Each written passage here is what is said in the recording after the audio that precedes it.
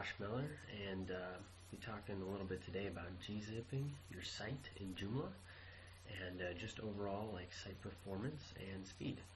First of all, just a brief overview of what gZip is.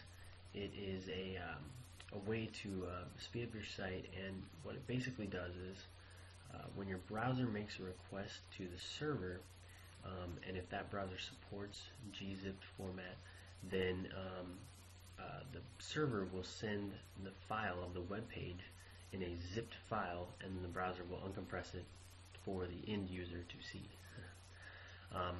It really can help out on speeding up your site and load time. And we're also going to talk a little bit about the downside to it, as well as some things to look out for, and what's the best thing to use in Joomla. Okay, so the first thing we're going to look at is the default gZip setting that is built into Joomla. First of all, you're going to go to the back end of your site, go to Global Configuration, and then you're going to go to Server. And then right down here you'll see Server Settings, and there's a setting called gZip Page Compression. Right now I have it turned off. All you have to do is click Yes and Apply, and you're good to go. Now, one of the cool things that's kind of nice to check it is, if we go to our front end, and I'm just going to grab my URL here, and then I found this cool little site, gidnetwork.com/tools/gzip-test.php, and that's included in the page below.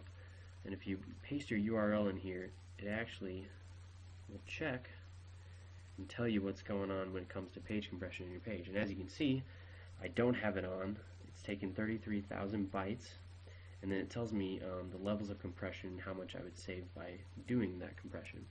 So let's go back and we'll actually turn this on. I'll hit Apply, and then we'll go back here and we'll check it again. And this time you can see it's turned on. And you can see here that we compressed 75% of the site, bringing it from 33,000 bytes down to 8,000 bytes. So as you can see, it's definitely saving us a lot of time and speeding up our site just a little bit more. Now, the other thing that you should be aware of is that it can cause some issues, and those issues lie within third-party components and extensions.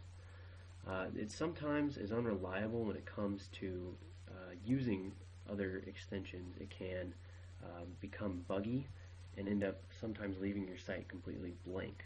So it is very, very important that you make sure that you are checking, and that you are checking to make sure that it's working on all your pages, especially your main extension pages. Now, the other way that you can optimize and gZip your site is through plugins, and there's quite a few plugins out there.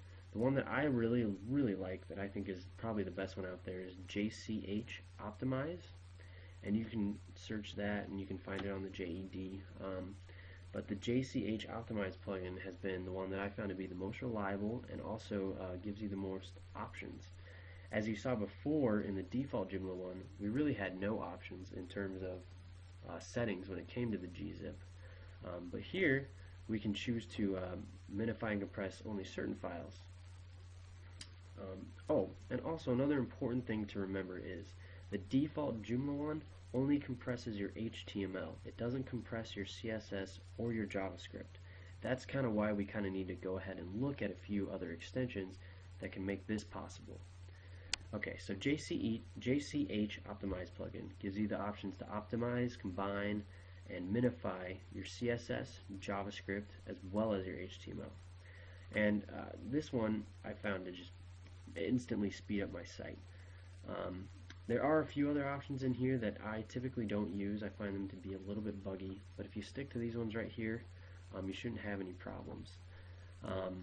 Just to give you an idea of what this is doing, I'm going to show you the source code before the HTML is minified, and then I'll show it to you after. So here, if we go to my home page and we'll view the source, here you can see here's all my HTML. all scattered throughout, and as you can see, it's kind of a long file to scroll through. Well, if we go back here and we turn on the minify HTML, you will see, we'll refresh it. Okay, and now here's our source. Much smaller, and it actually is kind of a benefit of this is it makes it really hard for someone to take a look at your source code. So if you're trying to kind of, you've come up with a very cool JavaScript thing that you kind of don't really want people to find out about, this will make it a lot harder for them to really look at how you did your site, and make it very confusing for someone who doesn't really want to take the time to figure all this stuff out. And that's pretty much it. And like I said, also with minimizing the CSS and the JavaScript, I'm going to turn this off so we can take a look at the source code as well. We'll take a look at this one more time. You can see here, where is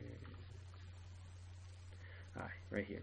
So you can see here, here's a zipped file of my style sheet and then of my JavaScript.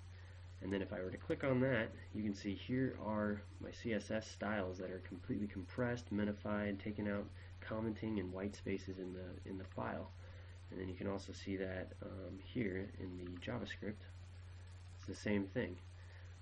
And this just really helps your scripts become smaller, and it also decreases the amount of files that the browser has to go get from the server, therefore increasing your speed for your page.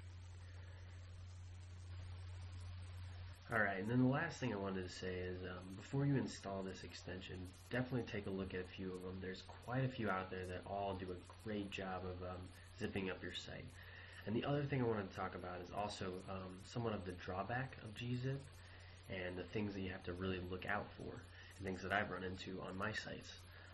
The first of them being is it can cause some conflicts with other extensions and components inside of Joomla.